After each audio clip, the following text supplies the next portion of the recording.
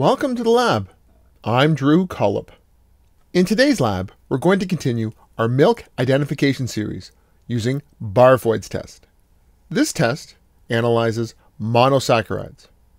We're going to analyze whether or not there are high monosaccharides in our milk or milk products. Please note, we will be boiling these samples. Oftentimes, disaccharides and even polysaccharides can be broken down by the heating process. As a result, I have positive controls for both glucose, lactose, and starch. Our negative control will be water. I've added in half a ml of each sample into these test tubes. I've then added in 1 ml of Barfoed's reagent. This reagent contains copper acetate. The boiling of the monosaccharides will open up the rings. This will then reduce the copper acetate into a red-colored precipitate. This can be difficult to see, so after we heat and cool, we will add in 1 ml of phosphomolybdic solution. This will then turn a dark blue color if the copper oxide precipitate is present in the solution. This will then indicate which solutions have monosaccharides in them. Remember, if I boil too long, disaccharides and sometimes polysaccharides can be broken down into monosaccharides, resulting in a false positive Barfoed's test. As a result, we're only going to boil or heat our solution for 2 minutes. Here we have a beaker on a hot plate. Notice I have boiling chips in the bottom. I'm going to take all of my tubes and try to add them in at the same time. Don't add too much water into your beaker when you do this. If you do, when you add the test tubes, the volume will rise and it can overflow. Also, don't drop the test tubes in. They can hit the boiling chips or the bottom of the beaker and they can crack and break. It is important to add these all in at the same time. This is so they are all heated for the same duration of time. For this experiment, we're going to run it for 2 minutes. Any more than 2 minutes, I find the disaccharides begin to break down. Let's now watch the heating process to see if we can see any color change. To the right, I've added in a beaker of ice water. When the 2 minutes is up, it's very important to transfer these test tubes from the heated water into the ice water. If you don't do this, the heat left over in the beaker of boiling water will continue to heat your samples. And at this point, you may get a breakdown of disaccharides into monosaccharides, resulting in a false positive for Barfoed's test. Boiling chips are very important when heating test tubes in a beaker of water. Without boiling chips, when the water is converted to steam, the bubbles will form between the beaker and the test tube. This may cause the test tube to jump and potentially spill chemical onto yourself or your bench. The boiling chips create a site for the steam bubbles to be produced, protecting your test tubes from hopping inside your beaker. Make sure you add them every time you're boiling test tubes in a beaker. As I stated, the heating is opening up the rings of the monosaccharides. These will then react with the copper acetate found in Barfoed's reagent, creating copper oxide. This is a precipitate that is a reddish color. It can be difficult to see. And based on what we can see right now, I can't really tell if anything's happening. Which is why after we cool the reaction, we're going to add in the 1 ml of phosphomolybdic reagent. This will react with that precipitate, the copper oxide, and you will see a dramatic color change. When removing a heated beaker from a hot plate, please do not use your bare hand, even if you're wearing gloves. Please use beaker tongs.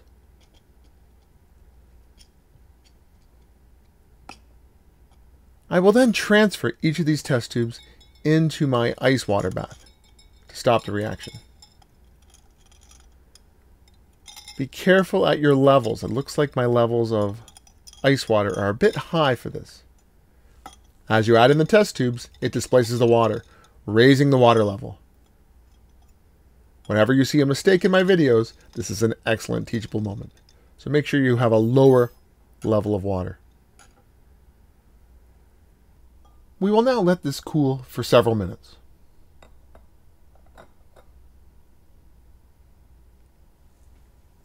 Here are our samples. You can see there's a slight color change in some of them. Please write down any observation you have. There should be a precipitate in our positive control for glucose. Again, it can be difficult to visualize this, which is why we're going to add in our phosphomolybdic solution. The precipitate tends to settle on the bottom of the test tube. Perhaps if I hold it to the camera, you can see. Perhaps you can see a reddish precipitate on the bottom.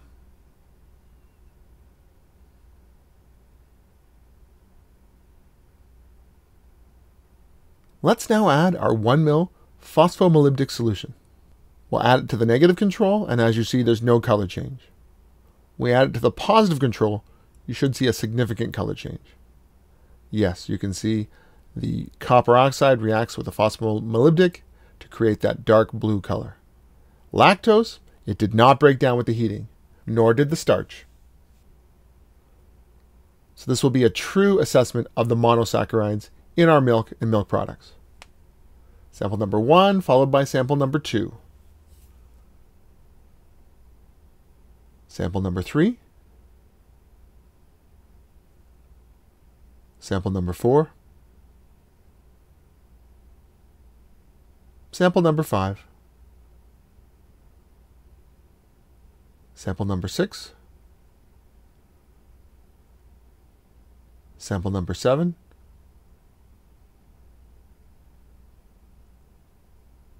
Sample number 8. Sample number 9. Sample number 10. Sample number 11. And sample number 12. As you can see, when we added our phosphomolybdic solution, there is a dramatic change in the color of some of the samples, not in others. Please take down all the observations you can, including whether there was a color change and what intensity of color change you did observe. We can look at them more closely.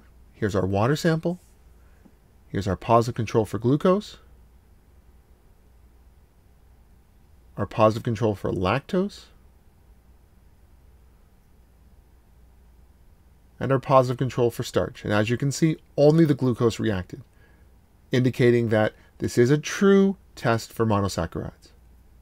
Here's close-up of sample number 1 and close-up of sample number 2. Record down all your observations. Sample number 3 and sample number 4.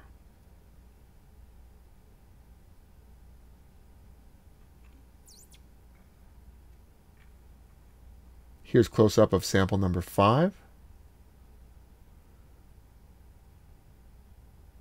Sample number 6. Sample number 7. Sample number 8. Sample number 9. Sample number 10. Sample number 11. And sample number 12. Hopefully you can see there's quite a bit of variability between the different samples in terms of the intensity of the blue color. Remember, this blue color indicates monosaccharides.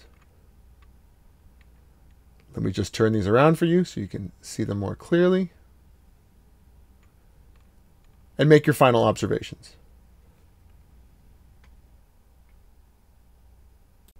Again, this was Barfoed's test, testing for monosaccharides. We have another test we can perform called Benedict's test. This is a test for reducing sugars. In essence, that's what we did here. Remember your redox or oxidation-reduction reactions? Oxidation is a loss of electrons, and a reduction is a gain of electrons.